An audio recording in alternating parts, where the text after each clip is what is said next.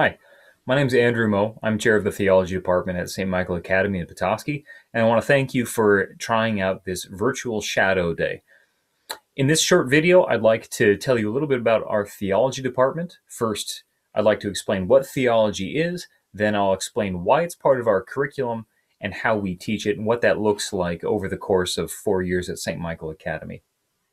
First of all, theology is a fancy word that means the study of God.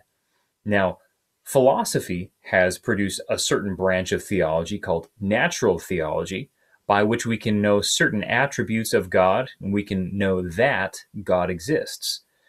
But Catholic theology, or what we might call sacred theology, is not based on a thought experiment. It's not based on the unaided intellect. Rather, it's based on revelation. And so the quality of sacred theology that makes it different from natural theology is that it doesn't seek only to know whether there is a God, but it actually seeks to know who that God is. Luckily, we have God's own revelation to us in the form of sacred scripture and sacred tradition to aid in this study. So why is this part of a classical curriculum? Why shouldn't this just be sidelined for our personal study in our homes or in our churches? Well, it absolutely should be studied in our homes and in our churches, of course, but it is such an important field of study that it even merits being part of the curriculum of our high school. Why? Because no other body of knowledge is necessary for man's salvation. You can be the greatest writer in the world, the greatest scientist in the world, but at the end of the day, those are only going to have a temporary impact on your existence, on your being. Whereas, knowing the truths of sacred theology, who God is, what He desires of us, and how we are to respond to Him, that will have an eternal impact on our being, in addition to shaping the persons that we are right here and right now.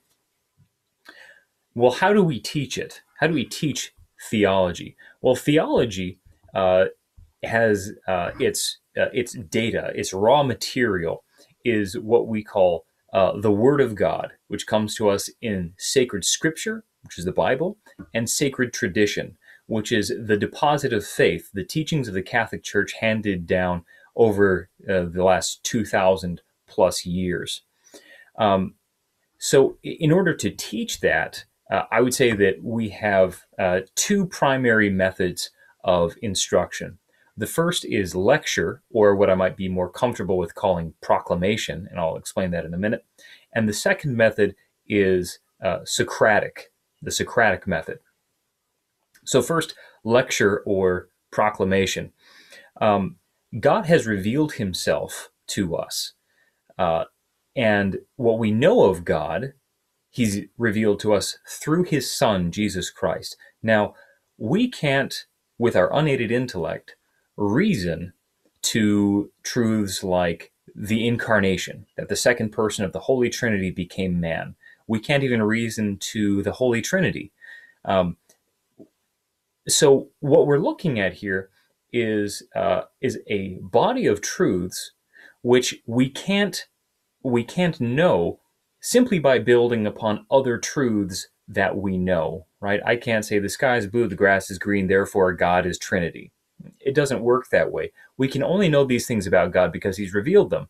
And for that reason, a certain amount of lecture, or again, proclamation, which is what I prefer, is going to be necessary. We have to hear these truths proposed to us in order to have what we might call a shared pool of understanding. Now, once we've had that, we can engage in what we call a Socratic method or a Socratic dialogue. Now, what did Socrates, the famous philosopher, do? Well, he very seldom answered a question. He was more in the business of asking questions. So what I, as the instructor, or any of the instructors at St. Michael Academy do when we conduct a Socratic dialogue is we might pose a question to the students, And the students would be allowed to discuss that question among themselves and, with the help of the instructor, arrive at the truth. So that's the second way that we are going to be delivering instruction in the theology department. Now, obviously, we're somewhat hampered from doing that in the same way we would do in a live classroom, but online there are certain ways that we can work around that as well, with sharing responses, with doing live meetups on certain online platforms and things like that. So Socratic dialogue is still a way that we can proceed.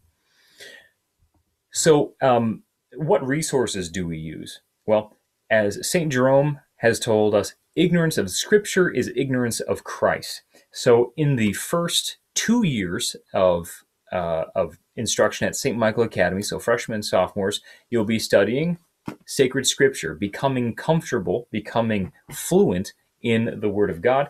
And as a help to that, we also have this textbook, Understanding the Scriptures. This is a wonderful resource on the entire Bible from beginning to end. So that's the first 2 years at St. Michael Academy. Now, in the New Testament, Jesus promises to send another advocate from the Father, the Holy Spirit, the Paraclete, who will lead us into all truth. And Jesus himself says of the apostles, "I will be with you until the end of the age." So we expect that God is preserving from error the teachings of his church, and so we will end up using this primary text, the Catechism of the Catholic Church, in years 3 and 4. And so those courses are called Advanced Catechism 1 and 2. And that's a deep dive into the teachings and life of the Catholic Church. Now, it's important to know that although religion is often considered a soft subject, there are no churchy answers given. There are no churchy or soft inquiries made. Intellectual rigor is an absolute must. The truth that is at stake is far too important not to use our entire brain on this topic. So in addition to these things, we'll also be using many primary resources, right? So the fathers of the church, those who were Christians and disciples of the apostles, and disciples of the apostles during the first 6 to 8 centuries of the church, the writings of the saints, and other authoritative writings of the Catholic Church.